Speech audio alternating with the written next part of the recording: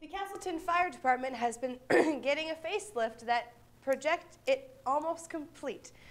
SDCN's Kevin Richer has an update on this project.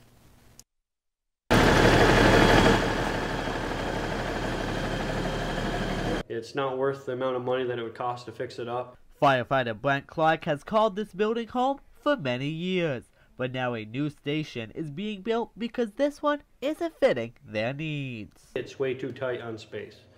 When the fire department moves here in May, this space is going to be a lot bigger and a lot safer than the old location. We also put in a separate gear room. Here you can see all of our gears lined up on the wall, so people are trying to get dressed while fire trucks are leaving, and it makes it dangerous. The new fire station, we won't have that, so all the way around it's going to be a safer building. Even with a slight increase in taxes over the next 20 years, the community was very supportive of the $1.5 million fire station. We are very thankful for them approving the bond and building us a new fire station. I can't say that enough. Kevin Richer, STCN. If all goes well, the fire department will be moving by the end of May.